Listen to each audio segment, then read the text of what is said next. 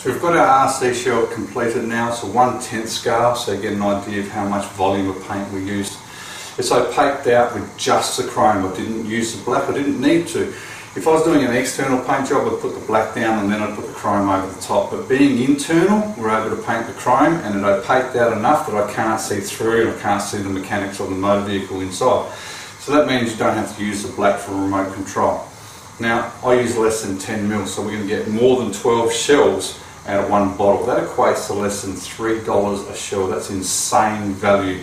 Now, when it comes to the candies, you can use, as I use the candy blood red on the front, you can get a multitude of different effects on candies and chrome. It's just insane what you guys can do with this. Now, as far as the rest of it is concerned, I wiped this shell down with isopropyl alcohol before I painted it. I know the paint won't come off.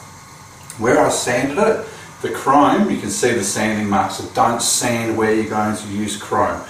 All the other parts of the body where you're going to use colour, you can sand it, your paint will last longer, but where it's chrome, do not sand it. And as you can see, this is a stunning product straight out the bottle. You get unbelievable coverage, and I reckon you can make some money and win some concourse events with these.